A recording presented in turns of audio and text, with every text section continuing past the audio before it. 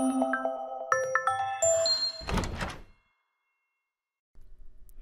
can also use your keyboard in combination with your mouse to do some productivity and efficiency mods to Chief Architect.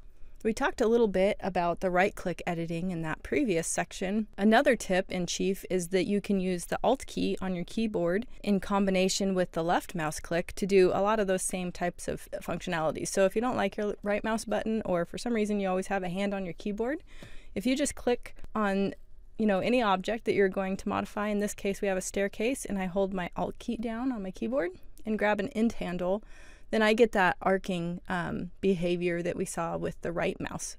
I can do that for stairs, walls, railings, fences, lines, a whole bunch of stuff in the program. Another tip for using the Alt key while you're in your camera view, so right now you can see I'm in select mode. If I use my middle mouse button, like we talked about, I can pan in this view. But if I hold down the Alt key on my keyboard and then click the middle mouse button, I'm in orbit, so it allows me to kind of navigate around smoothly. So this will really help you kind of on the fly be able to navigate your scenes, and you don't have to go up to the toolbar and switch between these different navigation modes. So that's pretty cool too. If you use the Control key while you're on your move cursor, you get free movement of anything. So that overrides all of the snapping and bumping in Chief, so you don't have to, work in the confines of those restrictions. So that's a nice thing to do when you're especially laying out things like furniture and trying to, set up more free-form looking objects, even like these plants. Hold your Control key down and then you can move things wherever you want them to go. We also have some different resize modes in the preferences of Chief. So you would see those in this preferences dialog under the edit tools, and then under behaviors. You can manually come in here and put yourself into any of these states. However, it's much more productive if you use the keyboard hotkeys in order to, get yourself into this mode automatically. One of those examples is the resize mode. So if I want to get into the resize behavior, I can just hold the X key on my keyboard down, and then when I grab one of these corner handles, it will just resize that entire object.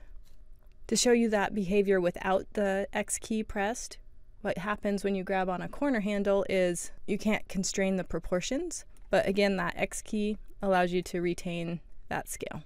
So that's pretty handy, especially if you're doing CAD work. So over here with my stepping stones, if I wanted to make a copy of any of these things, so if I go into copy mode and then use the X key while I'm editing, then I can quickly, make different sizes of these stepping stones to create my arbitrary layout for that path. A similar behavior is the concentric tool. So if you hold your C key down on the keyboard while you're editing and then grab one of those corners, then you'll see that you have a concentric resize. So that means that you're getting an equal resize around each edge of the object.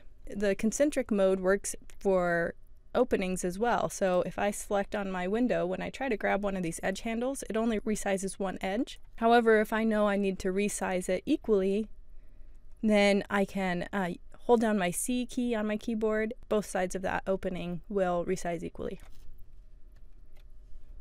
Another cool feature that's built into your keyboard with your mouse is the ability to fillet a corner. So if you don't know what a fillet is, it's when you can add just kind of a radius to any CAD object.